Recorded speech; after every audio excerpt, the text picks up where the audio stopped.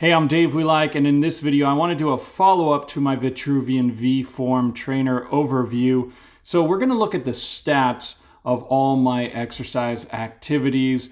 I received my Vform trainer in about April, and I continued using it into May. And then in June I did move, so I kind of had a lot of off days, and in July I've been trying to catch on up. Anyway, let's go ahead and check out my stats so far. You can see right over here, I've got 10,000 points. All right, that's pretty cool. And as well as if we scroll on down a little bit, you can see our progress. This is just for this week, so I did some workouts on Monday.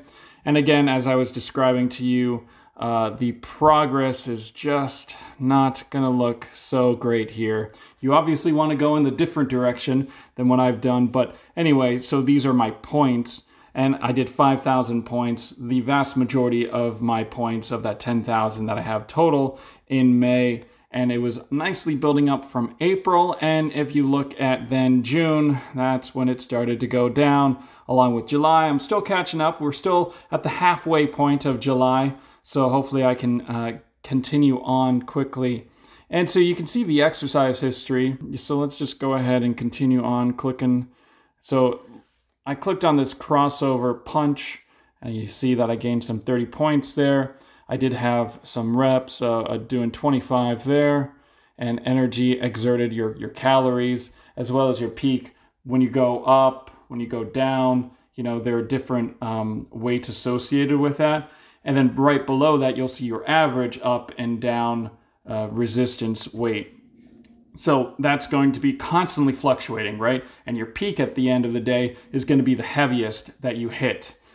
So if we go into details, you can actually see this happening, right?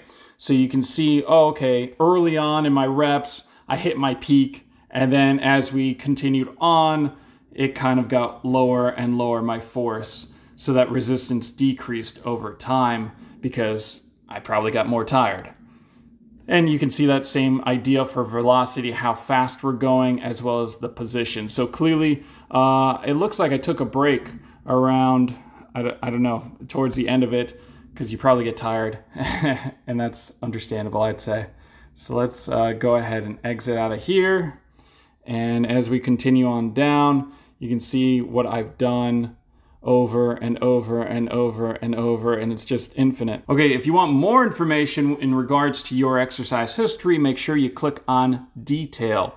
And so you can see right here, we've got a variety of exercises that we've performed over time, and we can see what's going on, how we're performing from July to June, and then of course, May and April. So for this crossover punch, you can see the max resistance that I've been hitting is around 32.4, and then it did dip and continue to go down a little bit. So we've got to get that higher.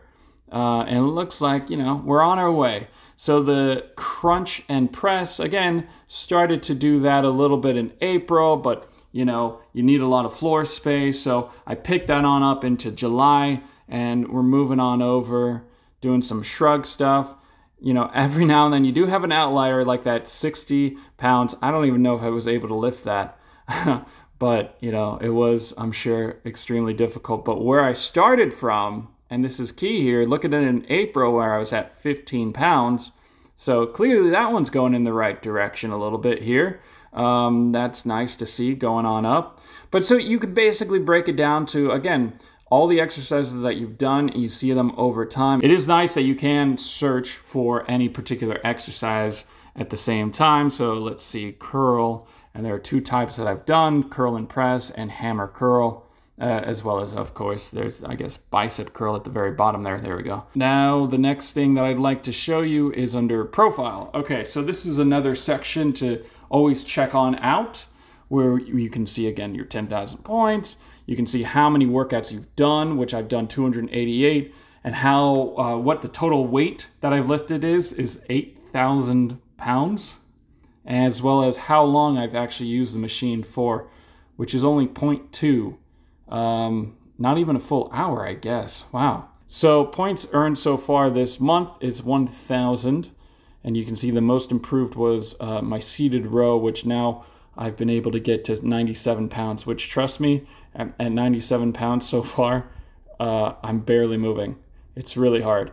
So muscle groups, again, you can see where you focused in on most recently, and you can see, yeah, it's been shoulders, back, and yeah, I've got to clearly work on my legs and my chest.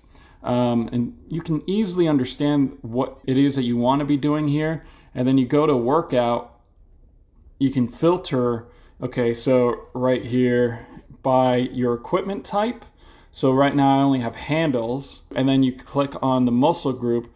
So if you want to work out specifically your legs, as well as your chest. So now you've got both your legs and chest and your exercises all listed here that you can go ahead and scroll through. So I think that pretty much wraps up what I wanted to talk about in this particular video. Again, my progress, you can see it decline, but in the next couple of months, I hopefully will be able to spike it back on up and you know, do some more progress videos about it all. And if you have any questions, let me know in the comment section below, and hopefully I can cover, you know, those topics in new videos.